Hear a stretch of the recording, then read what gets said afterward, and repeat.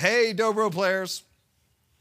Here are 5 licks that you absolutely must know if you're going to jam with your friends, play with your band, play Carnegie Hall tomorrow, whatever it is you're going to do.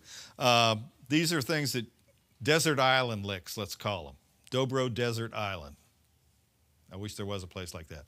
Anyway, the first one I'm going to show you is sort of an intro to any solo that you might take.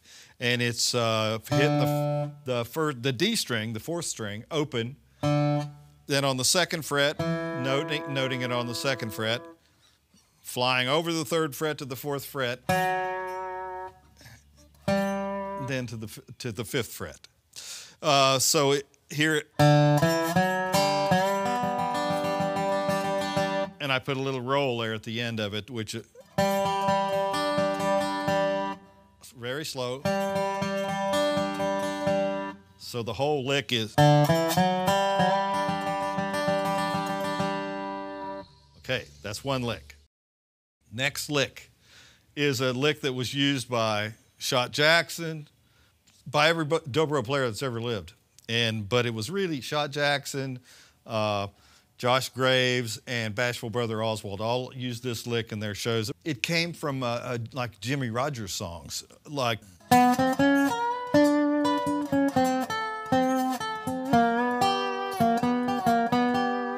which is a Hawaiian lick that led to Jimmie's songs and Jimmie Rodgers songs, and then Shot Jackson got a hold of it. And then Oswald probably played it.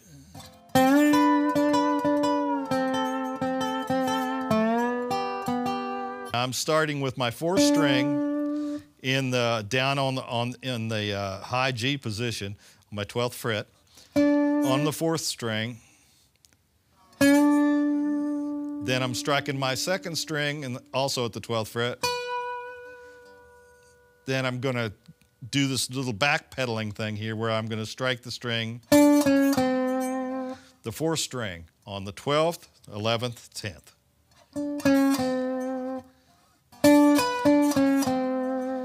Then I'll slide down to my 5th string and play then play the 3rd string at the 12th fret. And that's all over G, which I am tuned to right now, but it's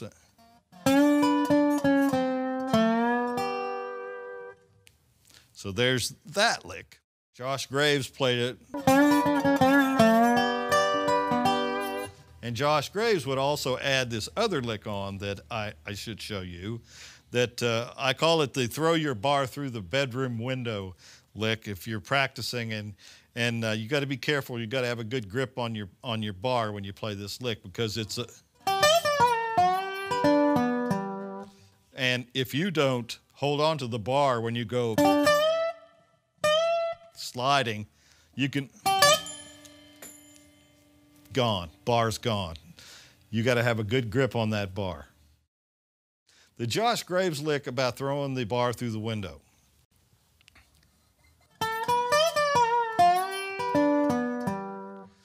I Won't Be Hanging Around is one example of a Flatt and Scruggs tune he would have used this lick on. But he used it a lot to sort of put an exclamation point on the end of his solos.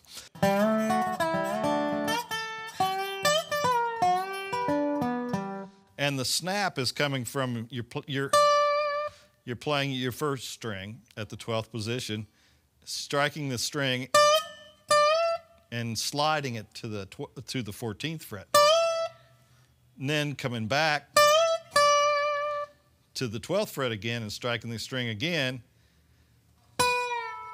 and then hitting your 2nd string at the 12th fret and sliding it backwards 2 frets, one whole step, and then resolving it on the G string, the 3rd string on the 12th fret. The whole lick is.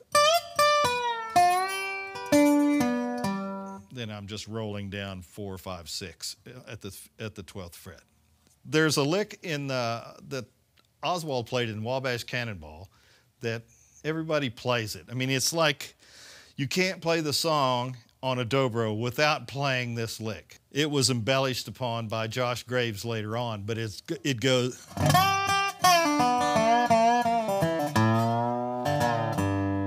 That's the Oswald style. Josh Graves added a little bit of, just a little bit of sass to it.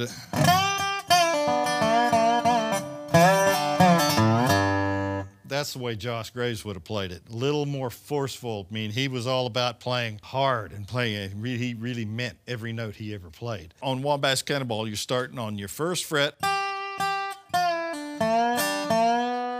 So I'm coming back from the fifth position on the first string to the third fret, sliding backwards and pulling off of that first string. And then sliding from the third string, just sort of sliding it from the second fret to the fourth fret, and then striking it open. Your fourth string down on the second fret. All these are noted. And then open after you've noted the second string.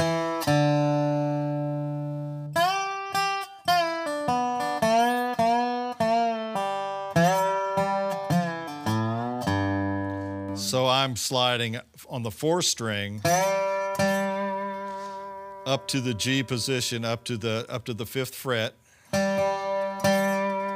hitting that twice, and doing the same thing that I did on the first string, coming back down, sliding off of that third to the second and pulling off. When you pull off, you can actually snap the end of the bar off the end of the side of the string, and you can continue hearing another struck note, but it's a pulled note, pull-off note. Then I'm sliding on my sixth string from the second fret to the fourth fret, and then open. So the whole lick is.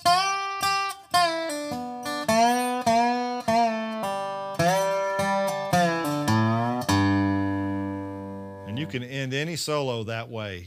I can end the solo like there's